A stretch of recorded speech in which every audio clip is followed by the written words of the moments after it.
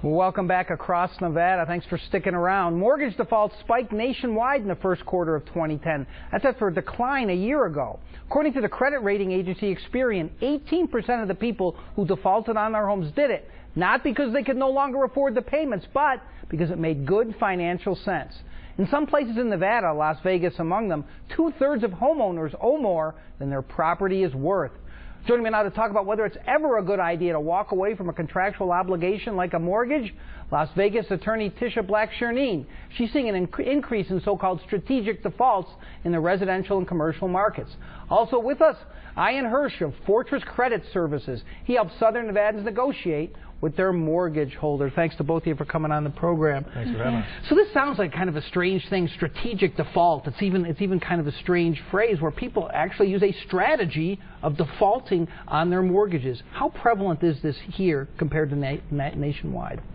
I think because Nevada's market, Nevada's residential market is so much more depressed than other markets across the nation, that it is more prevalent in our valley. I think it begins with the fact that the typical notion of home ownership, the paradigm of home ownership has changed from a chicken in every pot, you know, a picket fence, and you're going to raise your children in the home for 30 years. I think now it's more an investment opportunity.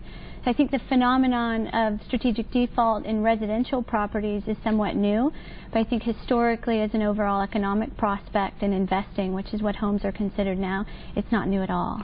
But it seems, I mean, the psychological impacts, I've read about this, the moral and ethical questions people must have about just saying, you know what, I'm not going to do this anymore, I'm going to walk away. I mean, the thought process that people must go through to do something like this. Oh, it's definitely daunting. It's definitely daunting, but I think when you extrapolate into stage 2, stage 3 from our present situation, if you have a homeowner or a borrower that's questioning whether he should pay money into a bad investment or perhaps put some of it in a 401k or an IRA and plan for his future, I think that the predominant choice of most people is going to be, you know what, this investment is a bad investment. And it's an obligation. It's not just an investment. You're walking away from something that you signed a piece of paper saying you were going to do. Absolutely. Absolutely. The sanctity of a contract is of utmost importance. But when you're talking about performance under a contract and your welfare in the future, that's what people are weighing when you're saying there's no game. Yeah. You know what I'm saying? Well, let me ask you a question here, Mr. There have to be ripple effects of this on the economy. I mean, people's credit rating goes down a huge percentage, right, when they do something like that? So that's going to affect their ability to deal in the economy in other ways, won't it? Absolutely. It hurts their credit score. They can't buy a car. You know, oftentimes in order to get a loan modification, the banks are telling the client that you can't get a loan modification unless you're 60 days down.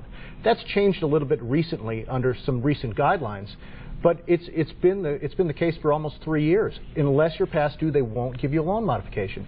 Well, so the people stop making the payment. Then on their way to work one day, they get in a car accident. They go to a dealership to buy a new car to replace it. Then they lose their job, and then they're in a worse situation. The people that you're talking about, you know, you call them a homeowner, but do they own the home? Or does the home own them? If they owe $200,000, $300,000 more on the house, are they really a homeowner, or are they just renting with a tax benefit? No, but these are not just penalty-free transactions either. If you decide to do this, they can come back after you, right? And something called a deficiency judgment, right? Absolutely. And explain what that is. So at any time in Nevada, prior to October, we were a recourse state.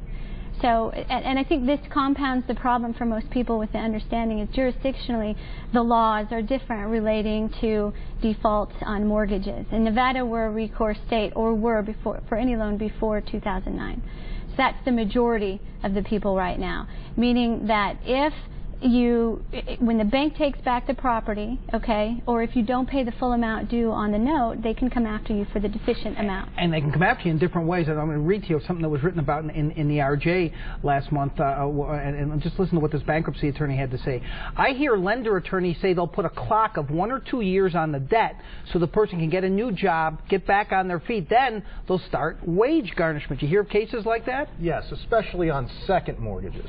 Rarely on first mortgages, but it can happen. The statutes are different from the first mortgages and the second mortgages. She can tell you more about that. Depending on foreclosure.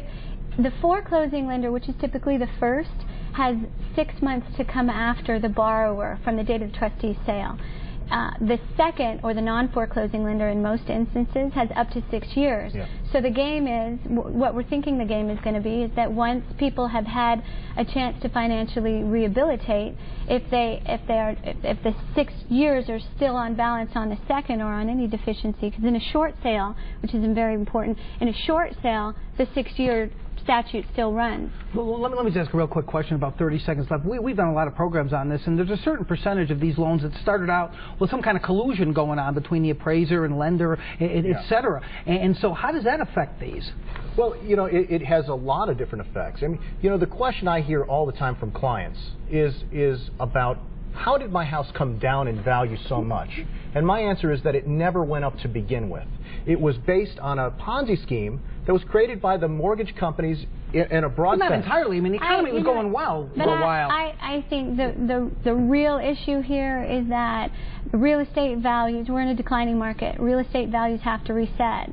When you're in an investment property, which is your home, when you're in an investment and it's 50% upside down in value, you can't necessarily blame that on the bank. Right. But the real question is, if the bank doesn't do something to sort this out in a real way, maybe a reduction of principal or work with these borrowers, you're going to continue to see more foreclosures and you're going to continue to see more bankruptcies so that people can get away from these deficiencies. And then you have a real risk of a double bubble. We're out of time. I'm sorry. I know you want to jump, but we are out of time. We'll see how it resets. We'll have you back, and we'll talk about it again, okay? Thank you so Thanks much for coming on the program. And when we come back, we're going to read some viewer feedback on the air, and I'm going to reveal that secret. Stick around if you want to know something you wouldn't believe about Jon Ralston. Back in a moment.